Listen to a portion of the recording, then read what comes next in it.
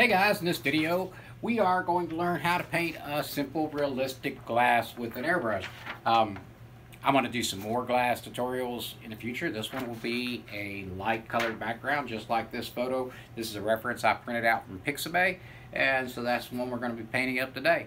So my first step was I cut out a mask to protect the overspray on my board.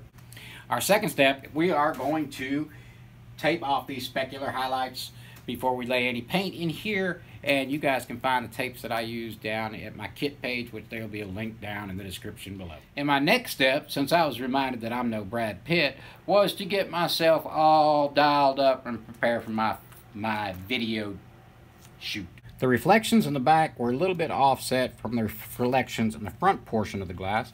Therefore, I broke the tape right there, and I'm just going to roll that back and to keep that out of the way. Now I have mixed up a very light gray, as you can see here, and you're barely going to be able to see that hit the surface. And I am going to take that gray and I'm going to fill it in, but what I'm doing down here at the bottom is I'm pulling my tape up so that it doesn't create a really harsh edge where it should blend in there. Now I've mixed up another gray, which is about, see, about twice as dark as the other gray. Now, I'm going to come in here and I'm going to freehand around my edge here, my lip, just for expediency, because I don't really care if it's perfect or not. But what you could do is tape that off or use a shield, to protect that edge. You don't want to make sure that this line here stays fairly crisp. I'm pretty confident in my freehand abilities, although I'll probably mess it up now that I said that.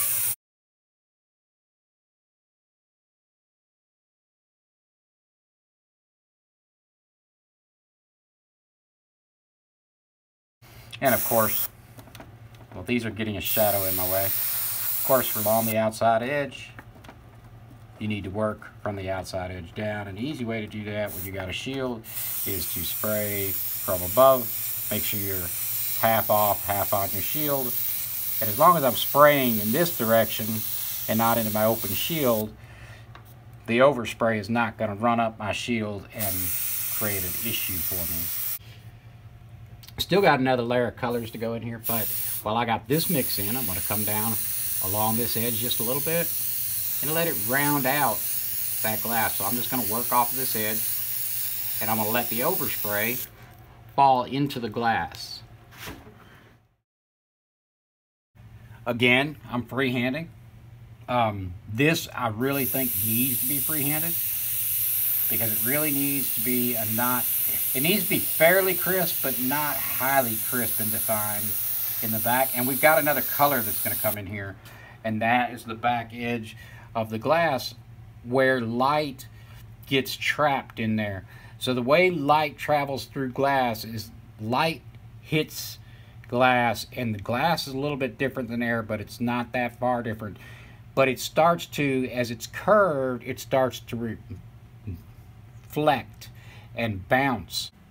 So what happens here is light travels through glass differently than it travels through air. Light travels through water differently than it travels through air, and it travels through water a little bit different than it travels through glass.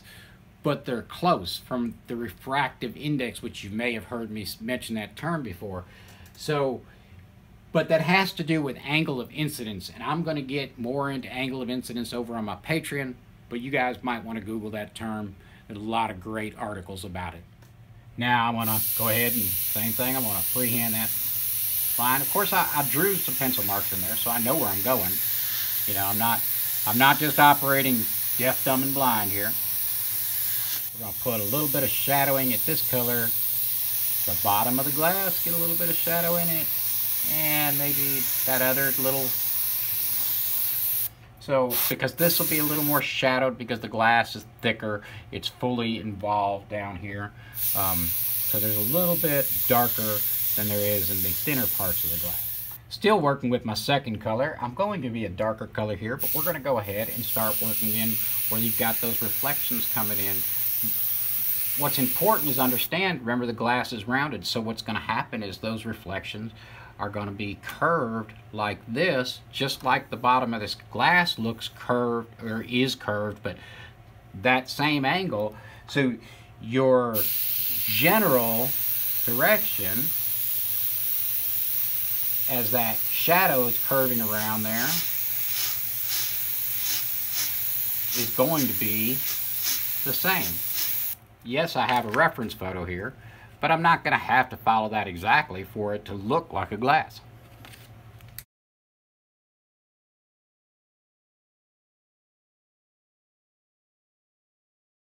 Right, now barely perceptible within this bottom, it's a little bit darker, a little bit of shadowing going on, so I'm gonna, because I want you all to be able to see it, I'm gonna make it a little bit darker than the reference, because it's hard sometimes to see what I'm doing on camera when I'm doing those really subtle blends. And I'm also gonna get in here and do a couple of little sharp.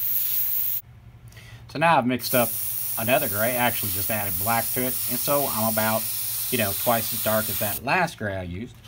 Now when it comes to this edge here, as the curvature comes around the lip of that glass, that has to be really, really crisp. So I'm definitely going to use a shield. Let's see if we can find one that matches that up. It's not going to probably be perfect, but I think I can make it work. So I'm going to shade in on that outside edge. And I'm going to do the same thing on this side.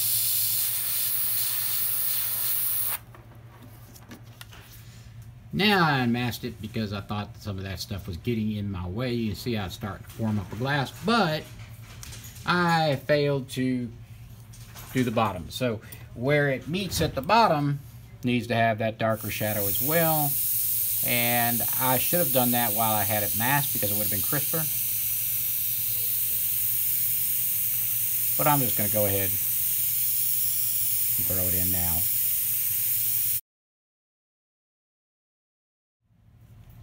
Now around this back rim, I actually let it spray down a little bit too far, but that's all right because I was going to put a little highlight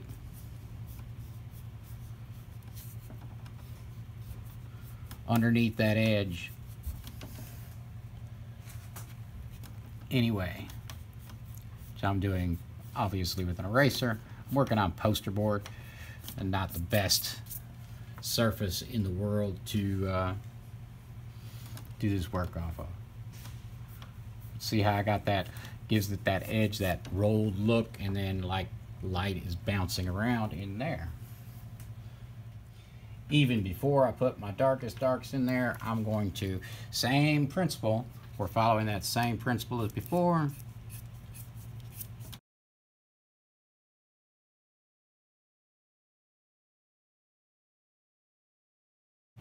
All right, now I got my shield out because I want to protect this. I want to get these edges a little bit crisper. I don't have a shield to match that line, so,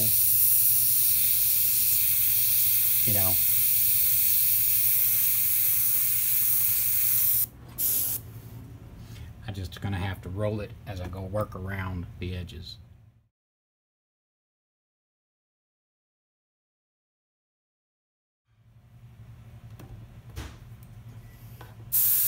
And we can kind of have that lip can kind of have a broken shadow. I'm going to highlight some highlights in here, but they'll be kind of broken. When I say broken highlights, I mean, they won't be, it won't be just a continuous rim around that glass.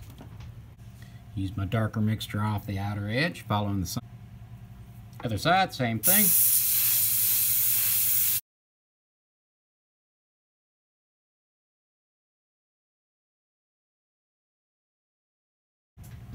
I'm going to do this without shielding or freehanding on the back side, but you probably should. I'm going to come in just to the inside, not quite extend all the way out to the outside with it, and I'm going to get really, really dark around the base of the glass and work in. Following the same curvature,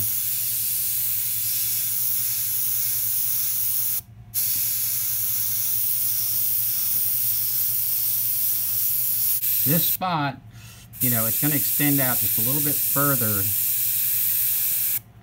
here than it does back here, so it's kind of like curved away from it.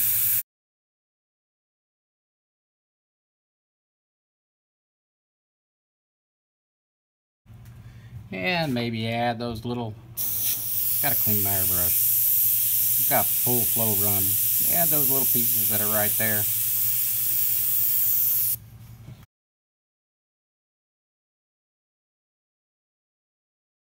Maybe a little of that come around. That's not quite true to the reference, but we don't really, it's not about being true to the reference as much as it is about understanding what we're trying to achieve. Alright guys, so that's the tutorial for today. I'm going to go a little bit deeper into glass and, you know, different types of glass in a future tutorial, but this should help you get started. Hopefully, you know, y'all got something out of this. If you did, you know, of course, you know, hit the subscribe button, hit the like button, you know, maybe raise me a glass or something like that. I know y'all can't raise a glass, but I can raise one to you.